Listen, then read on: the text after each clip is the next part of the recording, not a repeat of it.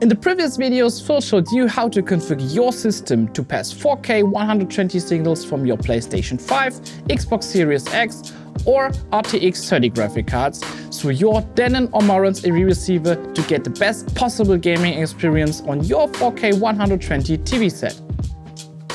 My name is Robin, and in this video I will show you how to increase the number of your 4K 120 and 8K 60 capable HDMI inputs from 1 to 3 in order to connect all of the new devices to your receiver. Denon and Marantz provide the best sound for your home cinema system. With the receiver supporting 4K 120 and 8K 60, your gaming experience will be lifted to the next level. With the optional 3-in-1 out HDMI switches AVS-3 from Denon and the VS3003 from Marantz, we want to give the customers a way to expand their number of 40 Gbps inputs now or in the future. This allows you to connect all your new gaming consoles and pass them through the receiver.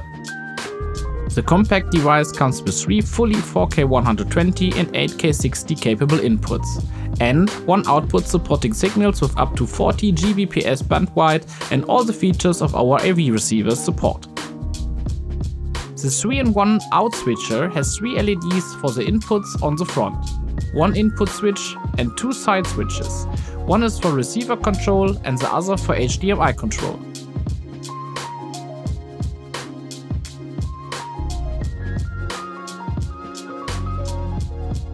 Let's first connect the PlayStation 5, the Xbox Series X and the PC with NVIDIA or AMD graphic cards to these inputs.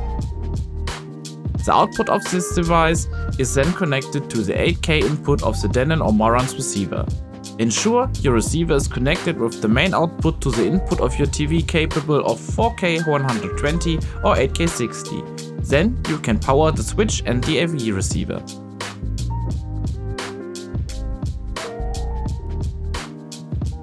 Don't forget to set the 4K 8K signal format to 8K enhanced in the menu of the AV receiver to get the full bandwidth for the 8K inputs. There are basically 2 control options to use the switcher with your receiver.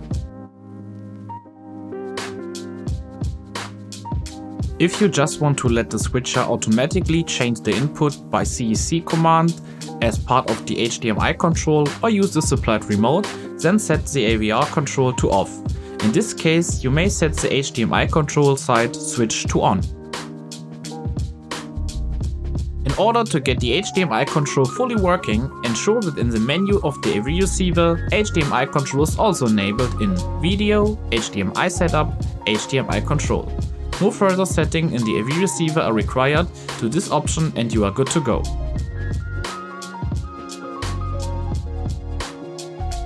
If you want to select the newly added 8K inputs via the IR remote of the receiver instead of the one coming with the switch, set the AVR control to on.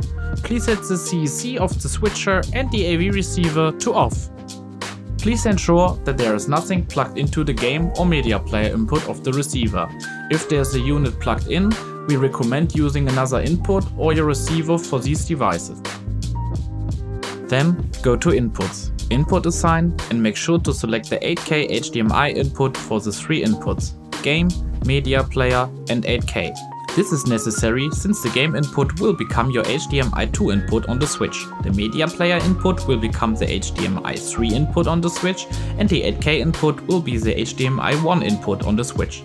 You may manually rename the input names using the source rename functionality. After that, you are done with the receiver settings for this option. If you haven't already configured your gaming device and your television, we recommend to do that now. You may also take a look into the 3 videos with the links in the description where we describe the settings to be done for the gaming devices and the TV to enjoy high frame rate gaming. Now we are ready to enjoy the gaming experience from all 3 gaming devices, and with option B, I'll switch with the remote of the receiver. Just press 8K on the remote for the PlayStation, Game for the Xbox and Media Player for the PC.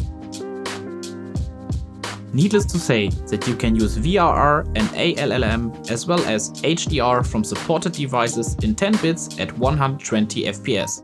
You can always check the signal format by pressing twice on the info button of the remote control.